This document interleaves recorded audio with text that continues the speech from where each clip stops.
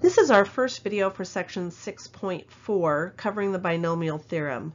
Before I get into the binomial theorem, I am going to briefly cover summation notation. So if you are very familiar with summation notation, you can skip forward to slide 4, which is understanding the binomial theorem. So before we dive into the binomial theorem, like I said, I want to take a look at sigma notation or summation notation. Hopefully you're very familiar with it, but if not, here are the basics. When you have something that looks like this is obviously sigma. Sigma tells us to find the sum. The value on the bottom and the top, the I stands for index and is really just a counting procedure. The M tells us the lower limit, and the whatever you have up here is going to be the upper limit.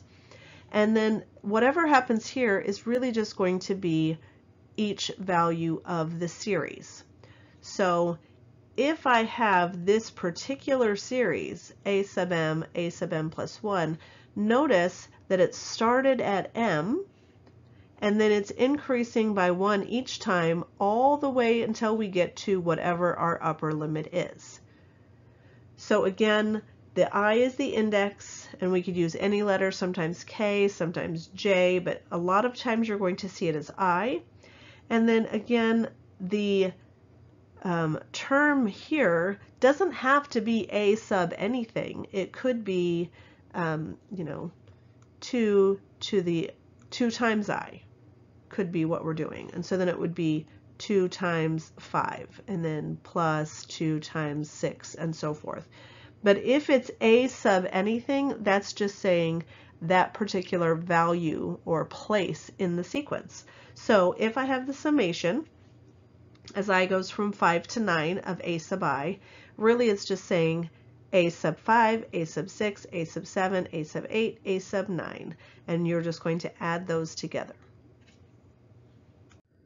We're going to take a look at some properties of summations. We are not going to look at the formulas right now. We can look at those later, but right now I just want to look at a few properties that may come into play as we are learning our new material. So the first property is if I have a summation where I have some constant that's being multiplied by a value, it's the best idea for us to go ahead and take that constant out to the front. So instead of 5 times 1 plus 5 times 2 plus 5 times 3 plus 5 times 4, again going from 1 to 4, I would just take 1 plus 2 plus 3 plus 4, and then that value would be multiplied by 5. So much easier. The second property is if you have, and I want you to notice here in the second expression, there is no I inside. So we're not taking the summation of I or of anything. So we're just saying we're adding x 4 times because it's from 1 to 4. So it's just x plus x plus x plus x. So that property says, hey, if you don't have your index anywhere in the problem, you can just take whatever you have here multiplied by this value, assuming that you're starting at 1. The reason I point out starting at 1 is right here. You'll find quite often that you have an index and you want to start an index at 1 or you want to start it at 0. So you need to be able to know how to manipulate those. So this tells me I squared, the index from 1 to 4 of I squared. So 1 squared, 2 squared, 3 squared, 4 squared. Let's say I wanted my index to start at 2. Notice I can add 1 to each of those. So now it goes from 2 to 5. But by doing that, I now have to subtract 1 from I so that it's equivalent. So 2 minus 1 is 1, so 1 squared, and then 3 minus 1 is 2, 2 squared. We get the idea. It's going to be the same. And I can also go in the opposite direction. So if I subtract 1, then I get I goes from 0 to 3, and notice then I would have to add 1 here. So 0 would be 0 plus 1, or 1 squared, and then add 1 to get 1. So 1 plus 1 is 2 squared, and so on. So those are just some properties that will be helpful for you moving forward. One last thing before we take a look at the binomial theorem, and that is just to develop some understanding of what we're actually going to be doing with the binomial theorem. So here I have x plus y quantity squared and x plus y quantity cubed.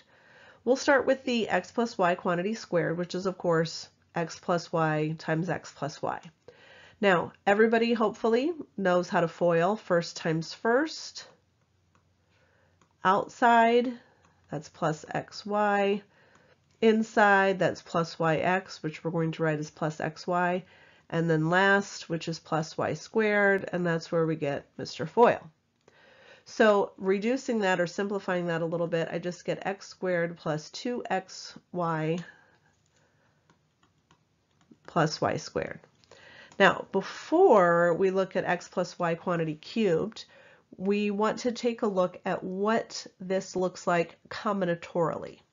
And when I say combinatorially, I mean we're looking at how we can choose the number of ways to get x squared or to get xy and so forth. So for instance, to get x squared, there's just one way to do it, and that's to take x from each of the pairs. However, if I'm going to take xy, I could get x from the first and y from the second, or x from the second and y from the first. So that's where we're going to get that 2 combinatorially. And then of course with y squared, it's just one way, taking y from each of the pairs. Now let's take a look at x plus y quantity cubed, which I'm just going to take this result and take it times x plus y. So I'm going to distribute the x. So x cubed plus 2x squared y plus xy squared. And then I'm going to distribute the y. So x squared y plus 2xy squared plus y cubed. And then I'm going to simplify. So I've got x cubed. I've got 2x squared y and another x squared y. So that's 3x squared y. I've got xy squared and 2xy squared. So that's 3xy squared. And then I've got y cubed. Again, looking at that combinatorially, the only way to get x cubed is just to take the x from each. But now we've got a lot of ways that we can find x squared y, because I can take the 2 x's and the y. I could take an x and a y and an x, or I can take a y and an x and an x. So that's where we get all 3 of those, and then so on and so forth. So we get the idea. So now we're going to take a look at the binomial theorem. But before we do, I just want to point out that there's a 1, a 3, a 3, and a 1, and this will make sense in our next video when we talk about Pascal's triangle. So finally, we are at the binomial theorem. The binomial theorem says if you have x plus y to the nth power, that is the same as taking the summation, so that's why we reviewed that summation notation.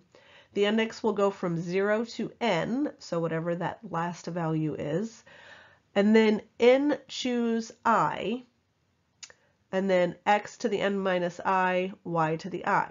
So this is just another representation of that, obviously symbolically, but let's go ahead and take a look at x plus y squared that we just found together.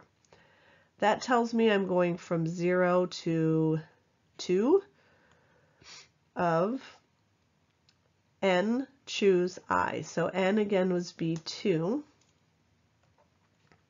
Choose I. And then we had x to the n minus I, y to the I. So what does that tell me to do? That says start at 0. The first term is 2 choose 0. And then it would be x. So I'm right here, x to the 2 minus I, so 2 minus 0, and then y to the I, and again I is 0, so y to the 0. And then we move on to I is equal to 1. So if I is equal to 1, it's 2 choose 1, and then x to the 2 minus 1, which is 1, and y to the I, which is 1. And then move on to 2, so 2 choose 2. And then x to the 2 minus 2, so x to the 0, y to the 2. So what does that tell me? Well, to choose 0, there's only one way to choose, and that gives me x squared and then y to the 0, so we're not going to write that. And then to choose 1 is 2. Remember, we just talked about this. This is 2 factorial over 1 factorial, 1 factorial, 2 minus 1 factorial, which is 1 factorial. So that gives me 2, and then x to the first, y to the first. And then to choose 2, again, 2 factorial over 2 factorial, 0 factorial. That's going to give me 1. X to the 0 again is 1, and then y squared. So really, I just got x squared plus 2xy plus y squared, which, if you'll recall, was what we got when we FOILed this out. I can do the same thing for cubed and get the same result. I'm not going to do that just for the sake of time in this video, but that's all this mumbo jumbo is telling you, is essentially this value is going to keep increasing. So and choose 0 and choose 1 and choose 2 and so on until you've made it to the end of the list. And your exponent on your x value is going to start at n and continue to decrease by 1. Your y value is going to start at 0 and continually increase by 1 until you reach n. Let's look at two traditional practice or typical practice using the binomial theorem, and these are just direct application of the binomial theorem. So the first one asks us to just find an expansion. So again, we're just going to be using the summation. So n obviously is 4, and we're starting at I is 0, so we're saying 4 choose 0. And then the first term to the 4th power, and the second term, which different this time, is not a y, but is an actual constant, and that's going to be to the 0 power. So I'm just going to write it all out initially. And again, the x value, the exponent is going to decrease by 1. The y value, which in this case is 3, the exponent is going to increase by 1. And then we'll do some simplification. So that's supposed to be a 2. 4 choose 2, x squared, 3 squared. And then 4 choose 3, decrease x by 1, increase 3 by 1. And then 4 choose 4, and then x to the 0, 3 to the 4th. All right, so now let's take a look at how we can reduce this. So obviously, yes, I wrote the expansion, but this would not be an acceptable solution because I haven't reduced anything or made it pretty, I guess. So 4 choose 0 is 1. But if you'll notice here, I also have to take into account that I've got another number, not variable. So 3 to the 0 is 1. So that gives me 1 times x to the 4th. So x to the 4th is my first term. 4 choose 1 is 4. But again, I've got 4 and I've got 3 choose 1, which is 3. So this is actually 12 x to the 3rd. And then 4 choose 2. Remember, all we're doing to find those solution is 4 factorial, 2 factorial, 4 minus 2 factorial. That's going to give me 6. So if you don't recall that, make sure you go back to the combinations video. This would be 6, but then this guy is 9, so 6 times 9 is 54x squared. Again, 4 choose 3 is going to end up as 4. And then 3 to the 3rd is 27, so we're going to multiply that out to get 108x. And then 4 choose 4 is 1, and 3 to the 4th is 81, so that gives me plus 81. And x to the 0, as we know, is just 1. So that is the expansion. And again, that might not seem like a fast way to find the solution, but it's a lot faster than having to FOIL everything out and then distribute some more in combined like terms. The other type of question that you'll get most often is one where they ask you just to find the coefficient. So again, it's going to be the same idea as what we just did, but we're only going to focus on the coefficient for one value. The biggest mistake that I see students make here is, again, forgetting that if you've got numbers like we did here, you have to take those numbers into account when finding the coefficient. So what I'm going to do here is essentially you're going to take the 12 plus 3 to find that n is 15. So it's 15, those will always add up to n. So 15 choose, and it's going to be whatever the second value is. So 15 choose 3 is the first part of our solution. And then the first value, in this case 2, so it's 2x, but again, I'm only looking for the coefficient, so I don't care about the x, I only care about the 2. I'm going to take 2 to the 12th power, and I'm going to take negative 3, again, I could put the y in there, but I don't care, negative 3 to the 3rd power. And then I'm just going to use my calculator. So you can find each part separately. 455, 4096, negative 27, and then multiply those out, or you can just get your calculator out and do it all. And either way, you're going to end up with, let me write it down before I say it so I don't screw it up, negative 50,319,360. So again, very large number, but made very easy by using the binomial theorem. I do want to take it just a step further and do a quick informal proof, so I'm not going to write out all of the steps. I'm just going to give you an idea of how we can use the binomial theorem in a proof like this. So what we're asked to prove is that the summation as k goes from 0 to n of n choose k is equal to 2n. So if you'll notice, this part of our expression closely matches this part of our expression. So how is that helpful to me? Well, because I can say that 1 plus 1 to the nth power is the summation as I goes from 0 to n of n choose I, and then 1 to the n minus I times 1 to the I. Well, 1 to any power is 1, and 1 to any power is 1, so really these don't matter. But what we're saying is 1 plus 1, which is 2, 2 to the n is equal to the summation as I goes from 0 to n of n choose I.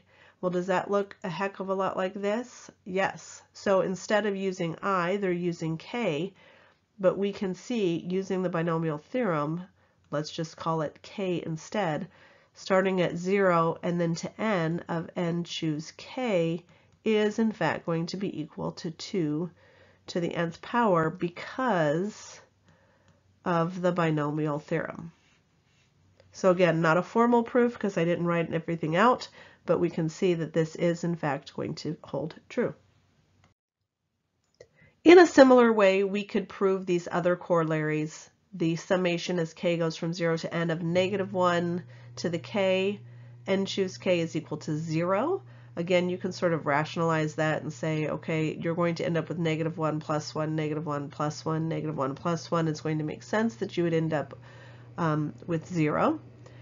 And then the summation as k goes from 0 to n of 2 to the k, and then n choose k is going to give you 3 to the n. Again, I'm leaving those for you to prove on your own. Up next, we're going to take a look at Pascal's identity and triangle.